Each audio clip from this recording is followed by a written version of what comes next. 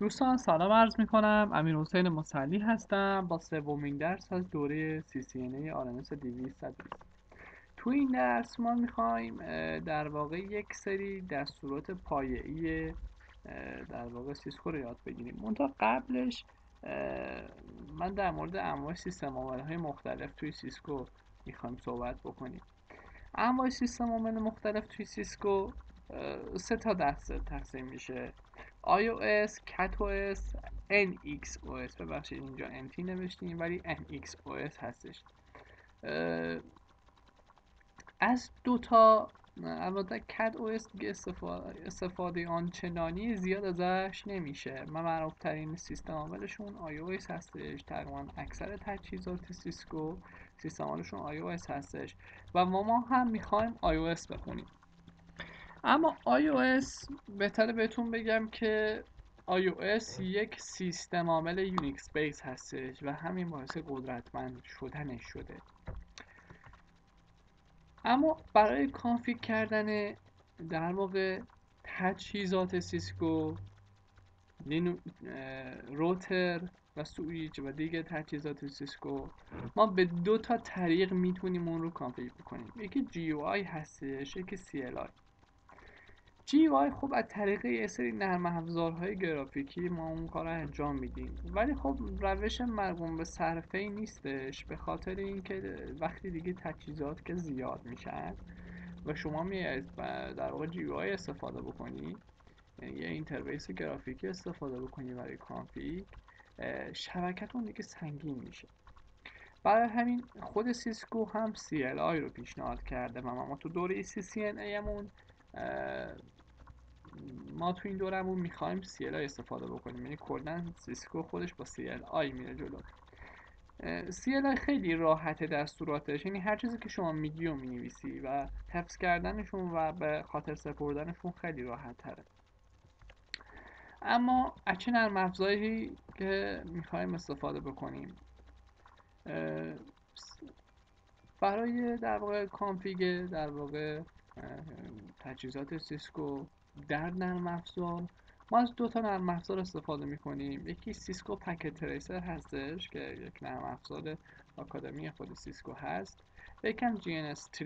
GNS3 در واقع شبیه ساز نیست، یک امولیتر هستش و دیگری بوسون هستش، BOSON. دوباره هم اینجا غلط املایی نوشتم. محصول نتسیم هستش. ما از دوتای بالایی استفاده میکنیم. از نتسیم به خاطر این استفاده نمیکنیم که حالا یه سری مشکلات داره مثل کرک و اینجور دردسر و اینا. ما از دوتای بالایی استفاده میکنیم. اما آشنایی با خط فهمان سیسکو، قبل از اینکه من بخوام اینا رو بهتون بگم بهتره بریم در واقع توی پکت تریسر ما با برنامه پکت تریسر آشنا بشیم. سیسکو پکت تریسر. پکت تریسر که وقتی اجرا بکنیم همونجور که میگیم محصول نتورکینگ آکادمی خود سیسکو هستش. ورژنی که من دارم استفاده میکنم ورژن 6.2 هستش و آخرین ورژنی که در راه من میخواد بیاد ورژن 7 هستش. فعلا من از این ورژن دارم استفاده میکنم و پیشنهادم هم اینه که شما از این ورژن استفاده بکنید، چون حداقل باگ‌هایی که ورژن‌های قبلی داشته و مشکلاتی که داشته رفع شده تو این ورژن. وقتی پکت تریسر رو باز میکنید میبینید یه سری منو داریم، یه سری چیزا که شبیه برنامه دیگه است و تجهیزات ما کجاست؟ تجهیزات ما اینجاست. اگر روی روتر کلیک بکنم میبینید لیست روتر هامون اینجا دیده میشه. روتر 1841 1941. اگر روی سویچ کلیک بکنم سویچ های مربوطه. اگر روی هاب کلیک بکنم وایرلس دیوایس. کابل هامون ان دیوایس در واقع محصولات سکیوریتی که جدیدن تو این ورژن اضافه شده، ون ایمولیشنش و تجهیزات دیگه. و اگر روی هر تجهیزی کلیک بکنید و اون رو ببرید توی در واقع صفحه دیزاینتون کلیک بکنید، اون تجهیز رو اونجا شما خواهید دید و هر تجهیزی که شما ببرید میتونید اونجا ببینید. مثلا من یه دونه در واقع یه وایرلس بذارم اینجا، یه اکسس پوینت بذارم و توی دیوایس پی سی میتونیم بذاریم، لپتاپ میتونیم بذاریم، سرور میتونیم بذاریم، تبلت میتونیم بذاریم و از این جور قبیل. ولی میبینید که به محض اینکه من تبلت رو گذاشتم به صورت بیسیم به اکسس پوینت ما وصل شد. اگر روی پی سی روی ابزارهای این دیوایس کلیک بکنید میتونید در واقع کامپیوتر مربوطه رو خاموش بکنید، روشن بکنید، خاموش بکنید، یه تجهیز دیگر رو بردارید، تجهیز مورد نظر رو بردارید و یه تجهیز دیگه ای رو بهش اضافه بکنید، مثلا میکروفون بهش اضافه بکنید، مثلا میکروفون بهش اضافه بکنید،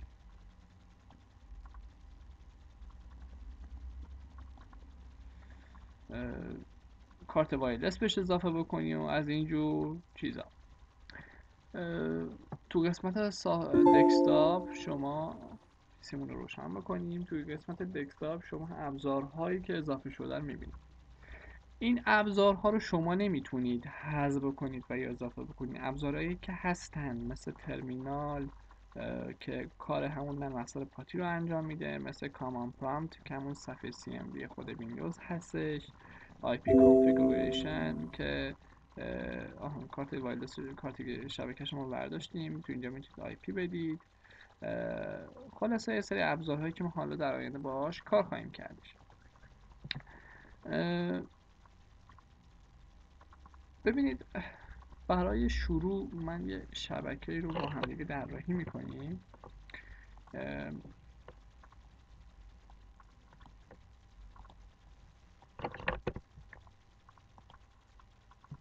برای شروع من یه دونه سویچ میذارم، سویچ 2950 میذارم، یه پی سی میذارم اینجا و یه پی سی میذارم. برای اتصال پی سی به سویچ از چه کابلی استفاده میکنیم؟ کراس یا استرایی؟ کابل استرایت. پس برای اتصال به یک کامپیوتر به سویچ ما از کابل استریت استفاده میکنیم. کابل استریت رو میزنیم روی سویچ، کلیک میکنیم، از فاز اترنت 02ش یعنی پورت شماره 2ش انتخاب میکنیم و به پی سی به پورت اترنتش کارت شبکه پی سی کلیک میکنیم. برای اولین بار که هر تجهیزی که به سویچ وصل میکنید یا روتر، شما 50 ثانیه باید صبر بکنید این پورت نارنجی سبز بشه، یا میتونید از روی دکمه فست فوروارد تایم که روی سیسکو 30 ثانیه تایم رو جلو میبره کلیک بکنید. برای اتصال این پی سی به سویچ، برای اینکه بتونیم سویچمون رو کانفیگ بکنیم، میتونیم از طریق کابل کنسول به پی سی از طریق پورت RS232 و به پورت کنسول سویچ متصل بکنیم تا بتونیم اون رو کانفیگ بکنیم. حالا اگه روی این پی سی ما کلیک بکنیم تو قسمت دسکتاپ و ترمینال، همونطور که میبینید 9600 بیت بر سکند سرعت در واقع همه تجهیزات شبکه و جمله تجهیزات سیسکو هستش. روی اوکی که کلیک بکنیم صفحه کانفیگ شما خواهد آمد. در مورد این مودها من باید صحبت بکنم براتون. تجهیزات سیسکو به صورت پیش‌فرض روی این مود هستش. وقتی شما همچین چیزی رو دیدید، یعنی علامت بزرگتر رو دیدید، یعنی که این سویچ داره روی مود در واقع یوزر مود کار میکنه یا پرامپت. این در واقع صفحه پرامپت تجهیز سیسکو هستش و خروجی که به ما میده خروجی محدود هستش. اوکی تا اینجا درست؟ هم بهش یوزر اگزیک مود میگن و هم بهش یوزر مود میگن. توی تجهیزات سیسکو این کانفیگای ابتدایی که داریم میگیم مستقل از سویچه، یعنی روی تمام تجهیزات همین قضیه هستش، یعنی همین تجهیزات همین کانفیگایی که انجام میدیم روی همه تجهیزات سیسکو از جمله روترهاش هم به همین شکله. بذاریم برای شروع با اولین دستور enable رو با هم دیگه کار بکنیم. دستور enable شما رو از مود یوزر مود به مود پریویلیج مود میبره. اوکی، به مود پریویلیج مود. انیبل رو که بزنیم علامت بزرگتر تبدیل میشه به علامت 8 ثانیه یا نامبر ساین. تو این مود شما خروجی کامل تری دارید. ببینید تجهیزات سیسکو همون جوری که ما با تجهیز داریم صحبت میکنیم، تجهیزات سیسکو هم میتونن با ما صحبت کنن. یعنی iOS تجهیز یه امکانی داره که میتونه از اون طریق ما صحبت بکنه. چیه اون؟ علامت سوال. علامت سوال که بزنید لیستی از دستوراتی که توی اون مود میتونید بزنید رو به شما میده. اوکی، و اگر اینتر بزنم خط به خط میره پایین و اگر اسپیس بزنم صفحه به صفحه. با عنوان اولین دستور توی مود انیبل ما ساعت سیستم رو یعنی ساعت تجهیز رو میخوایم کانفیگ بکنیم. خب ببینید برای کسی که مثلا نشستین پای تجهیزی و نمیدونید اون تجهیز چجوری کار بکنید، خب علامت سوال میتونید لیستی از دستوراتی که میده به شما ببینید و شما از طریق اون دستورات کانفیگ بکنید.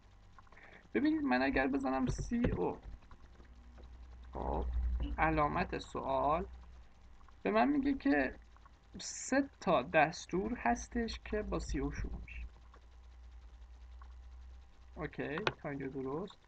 ما چی رو میخوایم کانفیگ بکنیم؟ ما کلاک رو میخوایم کانفیگ بکنیم. میزنم CL علامت سوال. به من میگه که با CL 2 تا دستور هستش، یکی کلیر هستش یکی کلاک. من میزنم O علامت سوال. میگه که یه دستور هستش که شما میتونید با این کانفیگ بکنید، این رو کانفیگ بکنید و با زدن کلمه تب اون دستور رو برای ما چیکار میکنه؟ کاملش میکنه. و اگر الان اینجا علامت سوال بزنم، یعنی اگه علامت سوال رو با فاصله بزنم، به من میگه که چطوری میتونم کلاک رو من ساعت رو من تنظیم بکنم. خب میگه با دستوری به نام دستور ست شما میتونید تاریخ و ساعت رو تنظیم بکنید. من میزنم ست و فاصله علامت سوال. میگه که همچین فرمتی میتونی ساعت رو وارد بکنید. من میزنم ساعت مثلا 12 و مثلا 50 دقیقه و 30 ثانیه فاصله علامت سوال. میگه که اگه بچسبونم و علامت سوال بزنم دقیقا فرمتش رو به من نشون میده که با چه فرمتی میتونیم وارد بکنیم. ولی اگه الان اینجا اینتر بزنم به من میگه incomplete command، یعنی هنوز دستوری که وارد کردیم کامل نشده. پس شاید چیکار بکنم؟ یه همچین فرمتی رو باید برای تاریخ من وارد بکنم، یعنی روز رو وارد میکنم و جوان مثلا 2015 مثلا. اگه الان علامت سوال بزنم به من CR میده. اگه همچه علامتی ببینی یعنی که تموم شده، یعنی شما دیگه میتونی الان اینجا اینتر بزن. اینتر که بزنی دستور رو در واقع ست میشه روی سویچ. اوکی، و شما میتونی با دستوری به نام شو کلاک ساعت سیستم رو ببین، ساعتی که ما ستش کردیم. دستور دیگه که بهتون میخوام بگم، در واقع با این دستورات ما کار میخوایم بکنیم دیگه. چیزی که من یادم رفت بگم، شما از مود انیبل، الان تو مود انیبل دیگه 8 لاین داره، میتونید با دیسیبل در واقع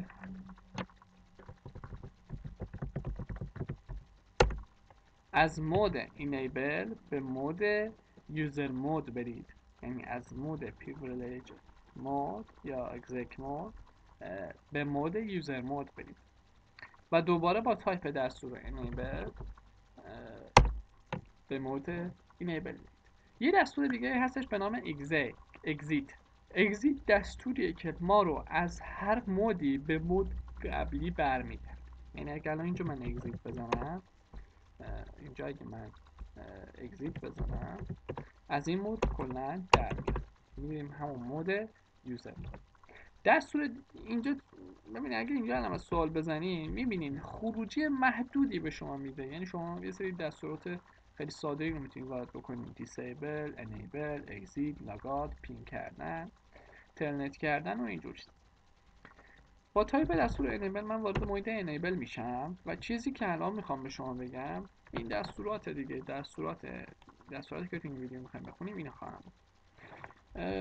با تایپ دستور شو آی پی علامت سوال شو آی پی چیا میتونم بزنم؟ شو آی پی اینترفیس دورت علامت سوال شو.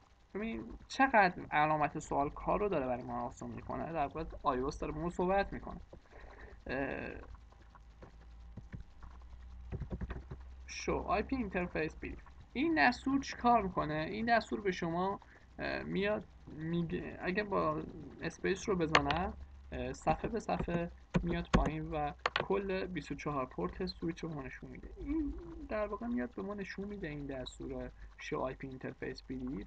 میتونیم مثلا این دستور ببینیم که در واقع چه پورتی آپ هستش چه پورتی دان. حالا در آینده در مورد اینها خیلی بحث خواهیم کرد و خیلی ویژگی‌های مختلف، مثلا 24 تا پورت داره، پورت شماره 2ش آپ هستش، بقیه پورت ها دان هستن،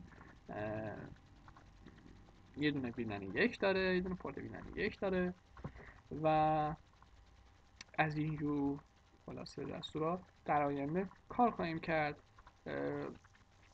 ولی من توی این ویدیو خواستم فقط شما در واقع با دستورات پایه ای آشنا بشین، یعنی یکم با نرم افزار آشنا بشین، یکم با دستورات پایه آشنا بشین.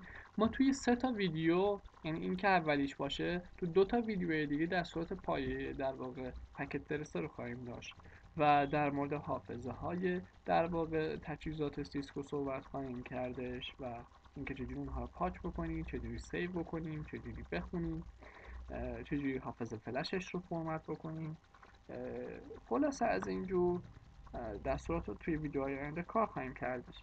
یه چیزی که من بهتون بگم، من اینجا با پی سی با کابل کنسول بهش وصل شدم دیگه، درسته؟ یه دستور دیگه هم بذار بهتون یاد بدم. ببینید روی خود سویچ اگه کلیک بکنید هم مستقیم به CLI میتونید دسترسی داشته باشید. این فقط واسه آسون شدن کار شما هست. شو مک